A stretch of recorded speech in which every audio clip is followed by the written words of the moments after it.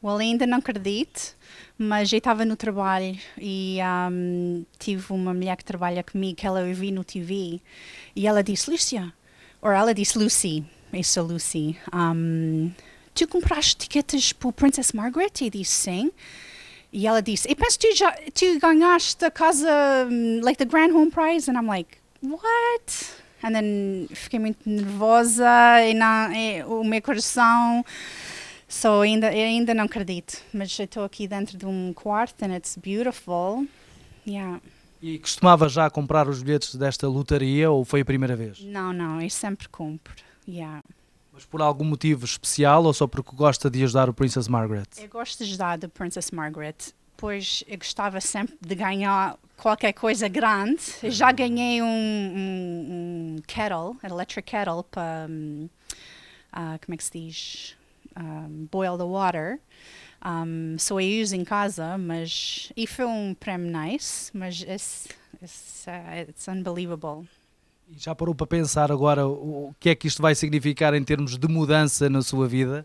Ainda não sei. Tenho que pensar hoje e falar com certas pessoas and yeah, so we'll see. Very happy. Senhor Evaristo, como é que é estar aqui presente ao lado da sua filha e vê-la assim tão feliz num momento tão especial? A senhora está feliz, eu estou muito mais ainda. Estou até emocionado com isso que ela ganha hoje. Pronto. Não contava, ela não contava. Todos os anos eu também compro etiquetas do Princesa Margaret. Já tirei uma televisão que foi para o meu net, já tirei um rádio. Foi o que já tirei. Como é que ela lhe deu a notícia? Como é que você soube que ela tinha ganho este primeiro prémio? Ela telefonou para mim que até apertou-me um pouco nervoso. Eu estava a sair de uma casa que eu tenho à renda em Toronto, quando ela me telefonou dessa novidade, e eu fiquei um bocado nervoso e não pensei que ela estava a brincar comigo.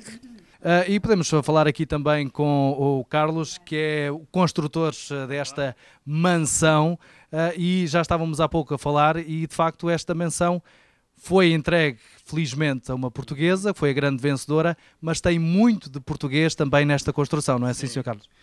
Dá muita satisfação, pela primeira vez, ver que foi malta portuguesa que ganhou a casa. Muitos parabéns. Obrigada. Isto me mudem para Oakville. Oakville é um sítio excepcional, boas escolas. E nós já há uns 8 anos que fazemos a Casa Grande Prémio em Oakville da Princess Margaret.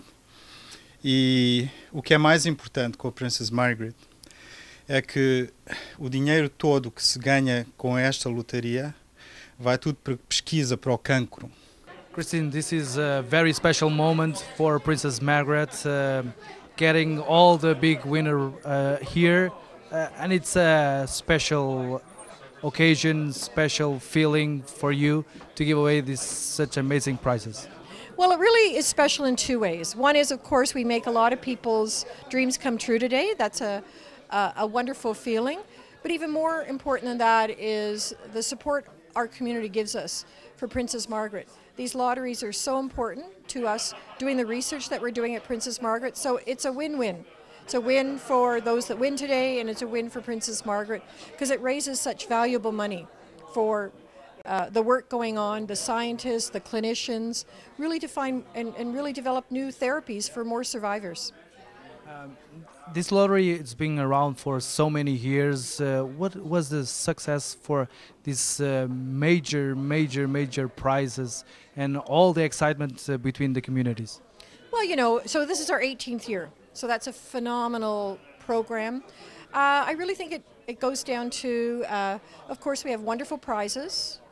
We have a cause that touches a lot of people, and we have the Princess Margaret that takes care of a lot of people, and the role that we have in the Canadian landscape to lead the way, one of the top 5 cancer research centers. So our community wants to support us, and that's what makes us so successful, is really having our community step up and do something that they feel is making a contribution to Princess Margaret, and they have a chance to win too. So it's a win-win for everybody.